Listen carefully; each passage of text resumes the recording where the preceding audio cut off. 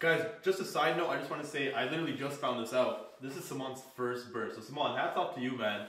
If you guys want to see another video on the whole mindset aspect of this and how he actually did his first BRRRR at this scale, let us know and we'll make it happen. But yeah, this is his first BRRRR, so make sure you guys are paying attention because Saman, this is literally his first time. This can be you. What is going on, everyone? Radies here, and today I'm with my good friend Saman. What's up, Saman? How's it going? So if you guys don't know who Saman is, make sure you check out the previous video we did on my channel. We talked about how he pretty much quit his job to go full-time into real estate. But without that, let's just say this video is going to be pretty valuable. We're actually going to be walking through one of Saman's flips. So Saman, do you maybe want to tell my audience, what the numbers are, what exactly this flip has to offer? Sure. So we are currently in Oshawa. We bought this property in December. We purchased it for $405. So it was slightly above asking price. It was a purchase right off MLS. We're going to be putting in around 60 to 70K in renos. Okay. We're going to be putting in a legal accessory apartment in the basement. Right.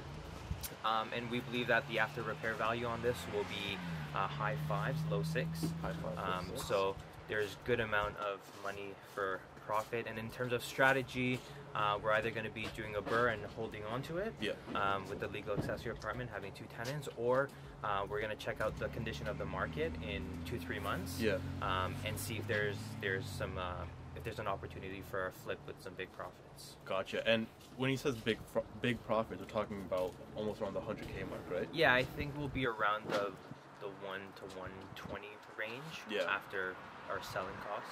Cool. And you plan on getting this ready by, you said, 2 to 3 months? Yeah, exactly. So essentially the approach I'm taking is I'm going to be being the general contractor here. Okay.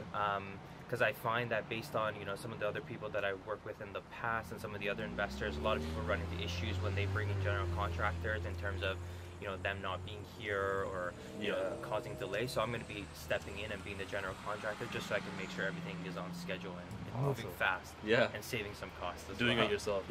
Okay, cool. Well, yeah, let's get right inside and we'll show you guys what's being fixed, what's being changed, and yeah, you guys can see it.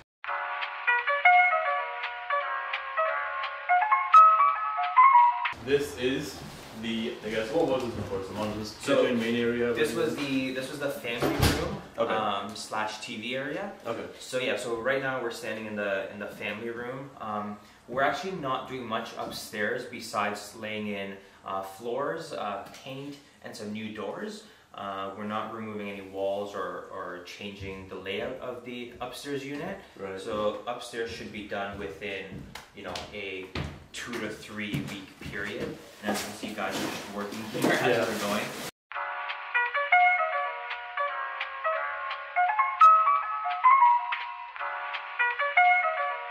So we have 3 bedrooms upstairs that are identical in size. So what we're doing here is we're going to be just upgrading the light fixtures, putting in new closet doors. We're going to do that barn style sliding door. And then laying in new floor and new paint job for upstairs. So upstairs should be a very quick process to essentially complete. Just some like lipstick type of stuff. Exactly, just TLC. Yeah. Cool. Alright, cool. And there's 3 bedrooms in here. Exactly, 3 bedrooms.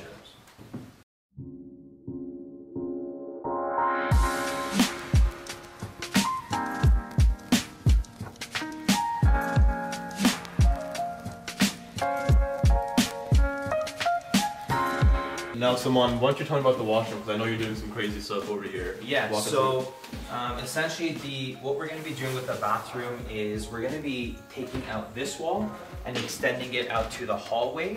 So we're going to have one door. So as soon as you open the door, we're going to have the laundry behind this door over here. We're going to have a stackable laundry, and removing that wall is going to give us extra space in the bathroom where we can have potentially a spot for 2 vanities, a sink, bath, and tub, and obviously we'll paint, lay new floors, and just make it look more appealing.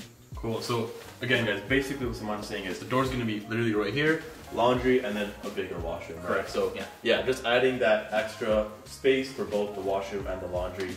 Cool. Yeah. Let's go ahead. And now we're walking into the kitchen. So we're gonna attempt to remove this wall so we can create an open atmosphere. So that's our first goal. If we're able to do that, great. But if we're not and we get hit with an obstacle, we're gonna do a cutout here. Okay. Where if you're in the family room, you can look into the kitchen, or if you're in the kitchen, you can look out into the family room. Right, so that open concept. Yeah, right. exactly. Okay, cool. And so this is where the kitchen will be? Exactly. So the kitchen right now, this is like a clean canvas, so we can get creative and decide if we're gonna put the stove in this area, the fridge back here, the sink here. So we're gonna, based on the cabinetry system that we purchase, we'll be making decisions on where things are gonna go. Okay, cool. And yeah, just so you guys do see as well, right there is what Saman's talking about, right? Over there's a family room.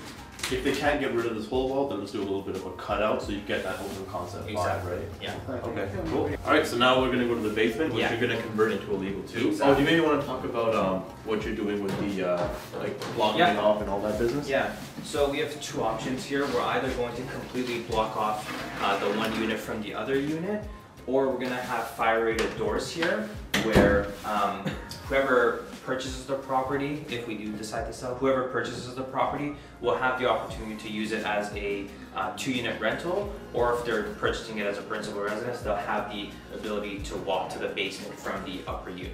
Yeah, and I think it's important because Saman obviously has options, as he previously mentioned. He might either burr this or he might even flip it. So if he burrs it, he might think of, keeping this here so he has that extra option, as opposed to if he's flipping it, it really doesn't matter, right? Yeah. Exactly. All right, cool. Let's go check out the basement.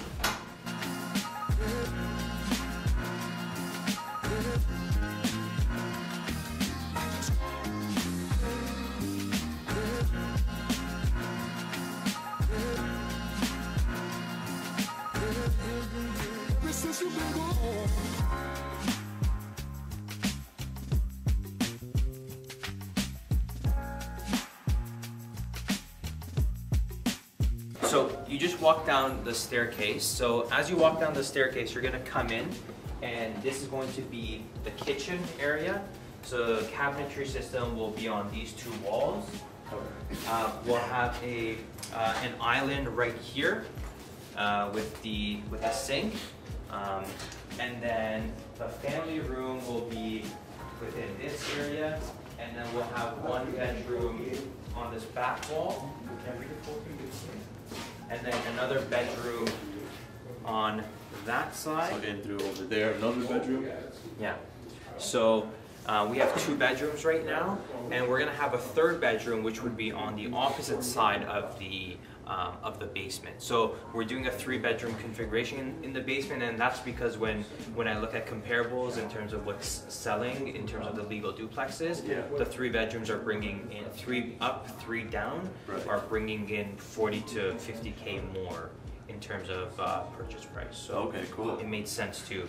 And that was a change. Initially, we were going to have 2 bedrooms down here, but after looking at the numbers, it made sense to do 3, especially since we have the space to do it. Right. Okay, Yeah. makes sense. Yeah. And I guess we'll get over and show you guys the 3rd bedroom, or where it's going to be. So the 3rd bedroom will be through here. And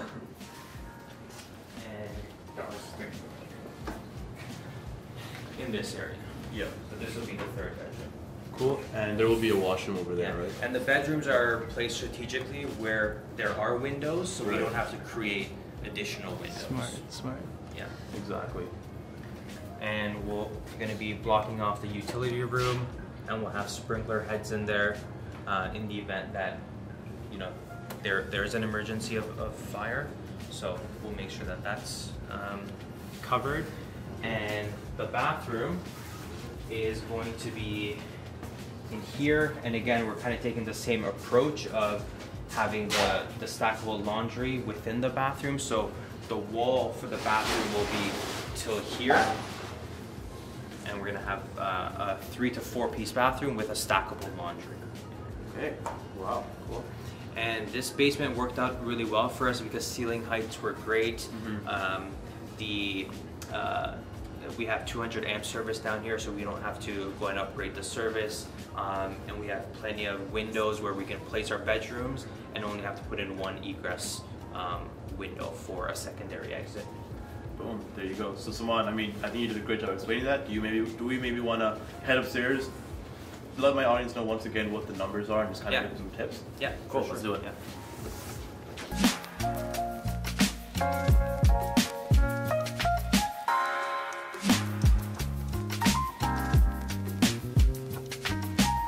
So Saman, why don't you give my audience a quick recap with purchase price, estimated rental budget, ARV, and yeah, what you plan on doing? Sure. So we purchased a property for 405. We expect to put 50 to 60K worth of renovation into the house, and we believe that the after repair value will be high fives, low sixes, so 590 or 605, somewhere within that range. Cool. So about 100 or 120K profit, guys. Guys, like I said, if you haven't already checked out Saman's stuff, go follow him on Instagram. We'll leave it down below, and check out the previous video we did Saman. And we also have another video coming out with Saman. And if you guys want to see the after, so when the property is completely renovated, make sure you hit the thumbs up, leave a like on this video, comment down below, ask us any questions we have, and we'll be more than happy to answer them. Hit the notification bell so you never miss a video, and until next time, see you guys all later. Thanks and goodbye.